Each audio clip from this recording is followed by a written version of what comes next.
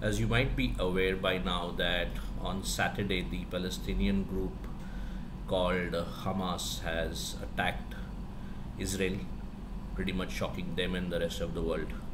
It is an unfortunate event. I think hundreds of lives have already been lost in a couple of days. It is one more episode in, of course, a very long standing rift between Israel and Palestine if you have been following global history for many decades now.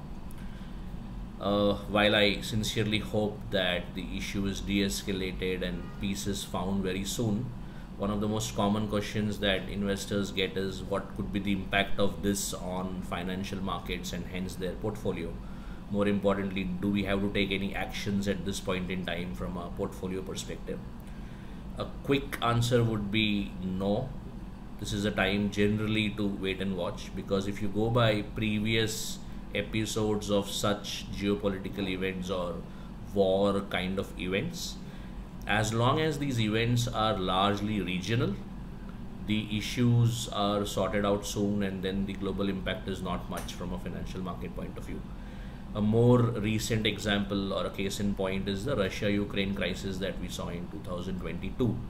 So, while initially it created a lot of uncertainty, what happened essentially was that the regional financial markets had a lot of impact, specifically in Russia and Ukraine. But the global markets kind of consolidated very quickly and went into a sideway movement without seeing any major crash.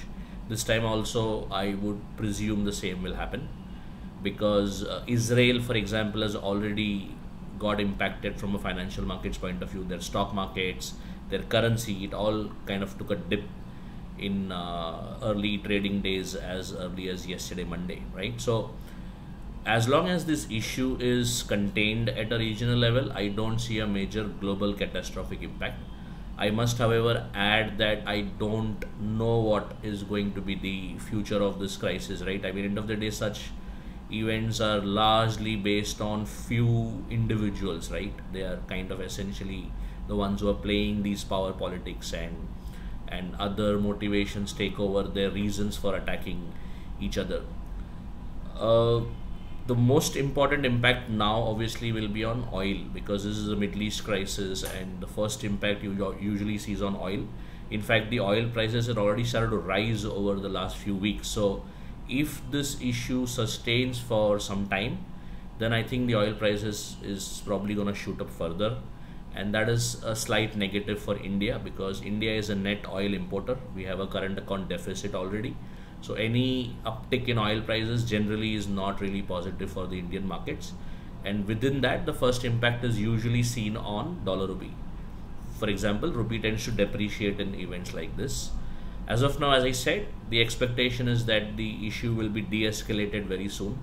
You must always keep in mind that the global commerce dynamics and the global trade dynamics will always make kind of the motivation clear that all major countries would want most of the issues to be sorted. And that is why you already can see that the developed economies have started creating a dialogue and they're trying to de escalate the situation. I sincerely hope for the sake of humanity that it happens. What essentially we will have to do is, if the issue escalates or if it prolongs for too long and if there is a correction in the markets because of that, I would think it's an opportunity of looking for value buying segments. Look for stocks, look for sectors which fundamentally are doing very strongly, and this Israel Palestine issue is not going to affect their business fundamentally.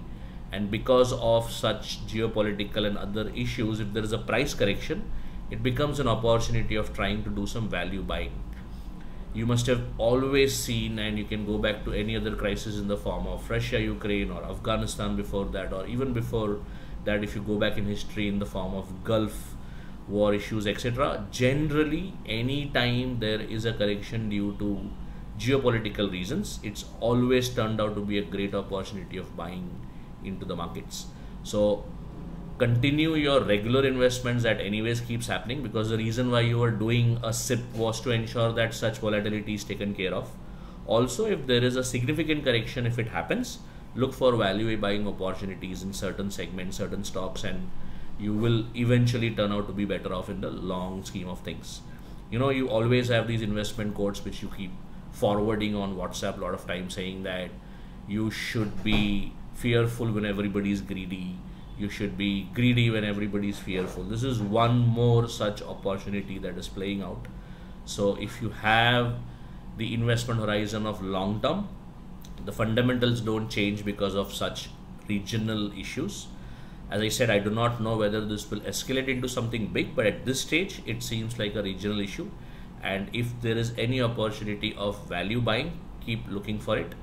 At House of Alpha, obviously, we are doing that for our clients. We are ensuring that we are looking for opportunities where either the portfolio can be hedged at the right time, or some extra investments can be done when opportunities present itself. So I sincerely hope that peace prevails and the issues are not escalated in a big way.